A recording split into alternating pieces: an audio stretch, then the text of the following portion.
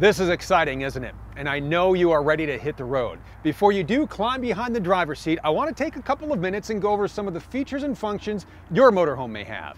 We're going to start on the exterior of the driver's side. It has a lot of the goodies you're going to use on a daily basis. So when you are pulling into camp, make sure the driver's side is on the same side as the hookups. Outside of all the storage you could ask for, opening the base, you will find your shore power cord, which you need if you want juice at camp. Quick reminder, make sure the breakers are off before you plug in. Your black and gray tanks are here, and draining these is not as bad as you think. Remember, pull the black handle first. If you want to catch your favorite TV shows or the big game, this is where you plug into the campground satellite or cable service. When hooking up to the city water connection, use a hose made specifically for fresh water. These outdoor showers are great for hosing off those muddy shoes, and in a minute, I'll show you a neat place to store them. Your coach is also going to have a generator. If it is propane powered, make sure the propane tank is on. Word of warning, the exhaust pipe gets very hot, so make sure you or someone you are with does not bump into it or touch it. That'll end the fun real fast. There are also other areas on the outside that get hot, like your water heater and furnace exhaust. Taking a quick look at the rear of the coach, you have a trailer hitch. Check the towing capacity before you hook and go. You may have a ladder leading up to the roof. Unless there is some sort of problem, you should not climb up there to lounge or get a bird's eye view of the campsite. Swinging around to the other side of the coach, look at that. Tons and tons of storage over here. Along with your exterior TV, you'll find a set of speakers to pump out the jams. The radio controls are in the bedroom. I'll show you that in a minute. There are also exterior outlets if you need to plug something in. You need to take note on what side your fuel fill is, as it does not always line up with the arrow on the fuel gauge on the dash. Also, when pulling into a gas station, remember the height of your motorhome. If the gas station overhang looks too low for comfort, it probably is. This is where you fill your freshwater tank. When filling your freshwater tank, and this is just like your city water, you want to make sure you are using a hose made specifically for drinking water. It's time to take a look around inside. As we make our way through the door, notice you have two keyholes. The top is for the deadbolt, the bottom locks the handle. The first thing you should do when climbing aboard is find your battery disconnect switch. Go ahead, turn it to use, and leave it there the entire trip. This panel also has switches for your awning and exterior patio and awning lights. These switches are for your interior lights. On this particular unit, you have an inverter. You can switch this on so you can run your 110-volt appliances off the 12-volt house batteries. This is your auto gen start. Turn it to enable and leave it there. This way the generator will kick on if your house batteries start to run out of juice. It also has a temperature sensor that kicks the generator on to fire up the AC if the temp gets too hot inside. Something else you'll love on the entry steps, remember those muddy shoes? This little door slides back and makes for a great mudroom after a day of adventure. Take a look around. All the comforts of home are here. This is everything you need to live in luxury on the road. You have a kitchen, bedroom, and bathroom. And I know you want to hit the road, but we need to take a look at a few features and functions. Think of this control panel as your op center. This is where you turn the generator on. And if your coach is equipped, this button moves your slide walls in or out. Simply press the button in the direction you want to move the wall. Hold the button down until the room is fully extended or retracted. Keep holding the button down another 2 seconds until you hear this noise. This is the sound of the motors being synced up so they are ready for your next move. You're going to turn on the water pump when you are not hooked up to city water. To get hot water, make sure you turn the water heater on. You can choose between propane or 110 volt when you are hooked to shore power. You can check the levels of your tanks and propane from here. This control panel is for your leveling jacks. If you need to cool your coach down from a trip through the desert or warm it up after a drive through the snow-covered mountains, your thermostat is very similar to the one in your home. Choose heat or AC, select your fan speed, and set the temp. There's a slider on the AC unit overhead to adjust the airflow. You can also open the covered vents to let in some fresh air. The seating areas are experts at multitasking. Check it out. On some units, the driver's and passenger seats spin around. All you have to do is pull this handle. Behind the cockpit, Thor Motor Coach installs seatbelts so you can ride in style and safety. If you have little ones, installing their car seat is simple. Just like in your daily driver, Thor Motor Coach installs tether anchor points. For a front-facing seat, drop your tether through the slot, attach and pull tightly. Finish securing the seat with the seat belts, and again, you really want to wrench these down. For rear-facing seats, you run the seat belt through the base, then pull to tighten. To make sure the seat is installed correctly, wiggle it side to side. Back and forth, it should not move more than 1 inch in any direction. Tuck the seat belts away and you have the best seat in the house. When it's time to crash for the night, both areas convert into comfortable beds.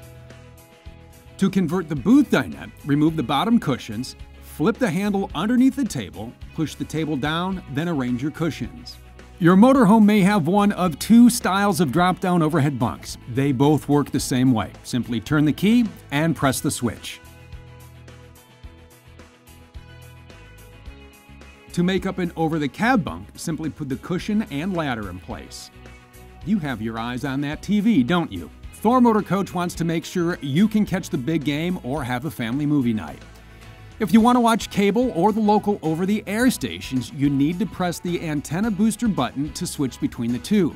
Don't forget to program the channels, and you can always fine-tune with the adjustable TV antenna. If you'd like, you can pop in a DVD. Some units have a 110-volt DVD player, others have a 12-volt player. They both work exactly like the one you have at home. A few items to point out in the kitchen. On the fridge, there's a switch that reads auto, off, and gas. Set this to auto. You can adjust the temp control from here as well.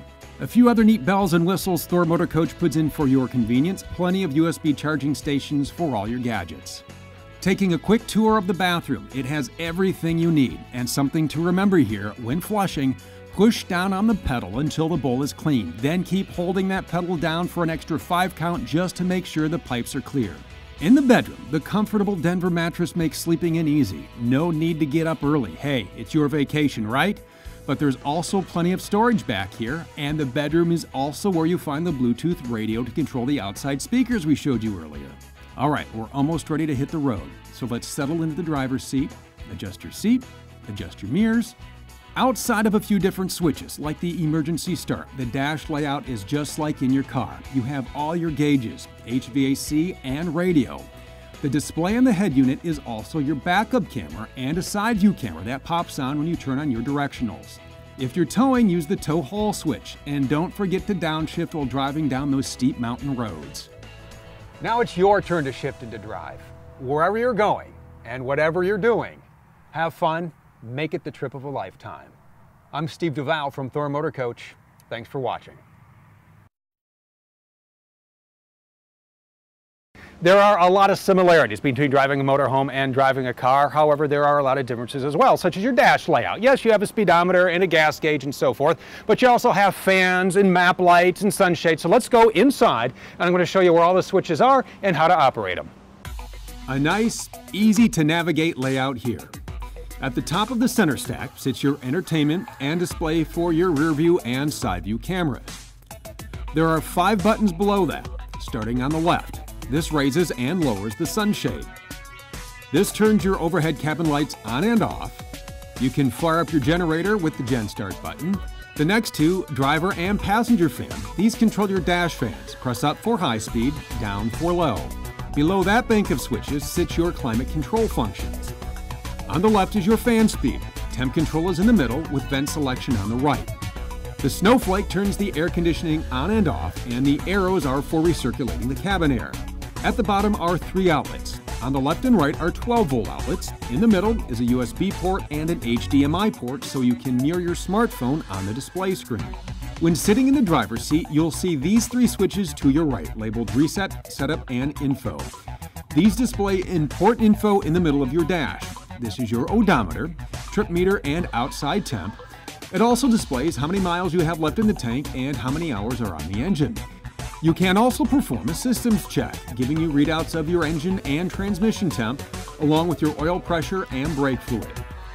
Looking at the steering wheel, the stalk on the right is your gear selector and the tow haul button for when you're trailering.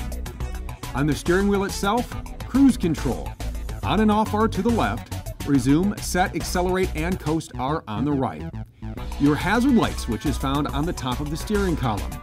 Straightforward gauges on the dash. Top left is your oil pressure with fuel gauge below. Here's your tachometer, your speedometer, flanked by your transmission temp and your coolant temp. The stalk on the left side of the wheel is for your wipers, turn signals, and bright lights. To the left of that is a bank of switches and knobs featuring your emergency start button and your fog light switch. Below, the knob for headlights and parking lights, along with the dash light dimmer knob. Moving to the driver's side armrest, at the bottom is where you'll find adjustments for your side view mirrors and the heating option. At the top is the panel for your leveling jacks. For more owner's resources, visit thormotorcoach.com.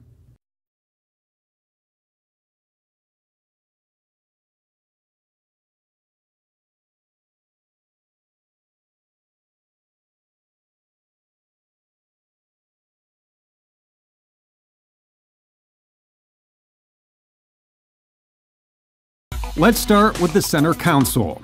On the bottom right, you'll see an HDMI port to mirror your smartphone on your radio display screen and a USB charger to keep all your gadgets running.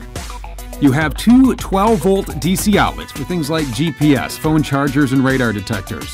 The HVAC controls are pretty straightforward. You have your temperature dial and your AC vent and defroster selection. Just to the left is where you select your fan speed.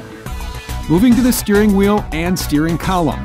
Along with selecting your gear, there's a button on the end of the stalk that activates the tow haul mode for when you're trailering. The stalk on your left is for your wipers, bright lights, and directionals. On the steering wheel itself, you'll find your cruise control. The on-off switch is on the left, while the set, resume, and coast buttons are on the right. The switch for the hazard lights is mounted on top of the steering column. The gauge layout has your tach on the left with the temperature gauge below. The speedometer is on the right with your voltmeter below. In the middle, your fuel gauge is top left with the temperature gauge sitting next to it. Right below those gauges are your odometer and trip meters. The trip meter reset stalk is directly below the speedometer. A few more switches, knobs, and buttons sit to the driver's left. On the dash are your parking and headlamp controls, along with your dash light dimmer knob. The mirror adjustment, along with the heating option, is mounted here. On the armrest are the door lock and window controls. Also on the right, at about knee level, is the emergency start button. For more owner's resources, visit thormotorcoach.com.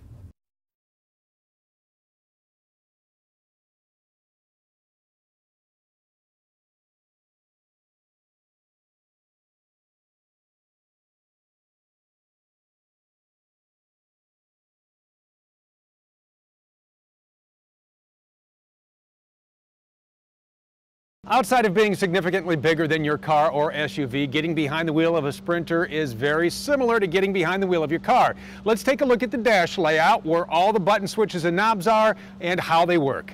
The Sprinter offers up a clean, simple layout that's intuitive to use.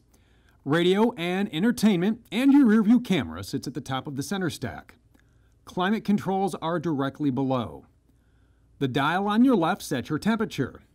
These buttons adjust your fan speed, and these lights indicate that speed. The window defroster indicator is at the top. The fan with the arrow in it recirculates your cabin air. Below is your air conditioner on and off button. This dial controls your airflow. Starting at the top and working clockwise, this directs air to the windshield and vents. This setting sends your air to the windshield and through the vents and into the footwell. At the 6 o'clock position, this directs all the air into the footwell, and this symbol at the 9 o'clock position directs air through the center and side vents. The button to the right of the dial switches the reheat function on and off. Moving to the panel below, the triangle is for your hazard lights. The ASR button is your traction control. This button controls your door locks. You're going to find two ports below that, a USB charger and an HDMI port, so you can mirror your smartphone on the radio display screen.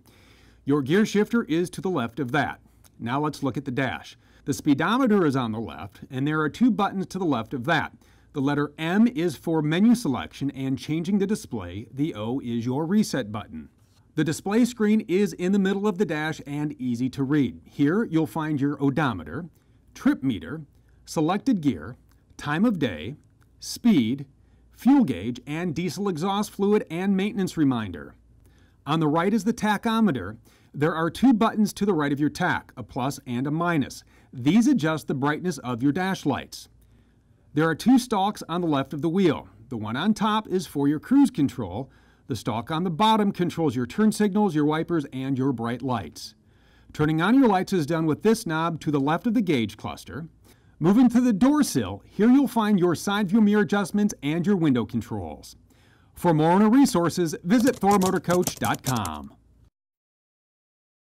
All right, the road trip is over. You've arrived at your destination. You are ready to put your slide rooms out and go have some fun. Before you do any of that, you need to make sure your coach is level using the leveling jacks.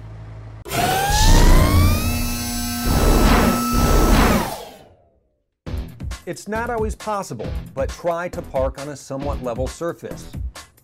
Before you put the jacks down, make sure there is nothing underneath that would get in the way of the jacks on their trip down. Check out the ground. Is it soft? Is it soggy? Does it sink in? If the ground is soft, you can always put boards under the jacks to distribute the weight. A board 2 foot by 2 foot is recommended. Make sure your front tires are straight, the ignition key is on, and that parking brake is set. Now turn on the power to the jacks. If your readout says low voltage, go ahead and let that engine run until those volts come up. Press auto level. You're going to hear some noise as the coach sets the jacks, and you're going to know when they are down and level. If you are on slope terrain, you can always manually lower the jack. Hold the manual button for 2 seconds. A light will then turn on next to the jack you need to lower. Go ahead and press that button. You also want to make sure the wheels of the motorhome are not lifted off the ground. If you run into an error, it will show up in the display and you're going to hear an alarm. The reset is simple. Push the retract and enter buttons at the same time.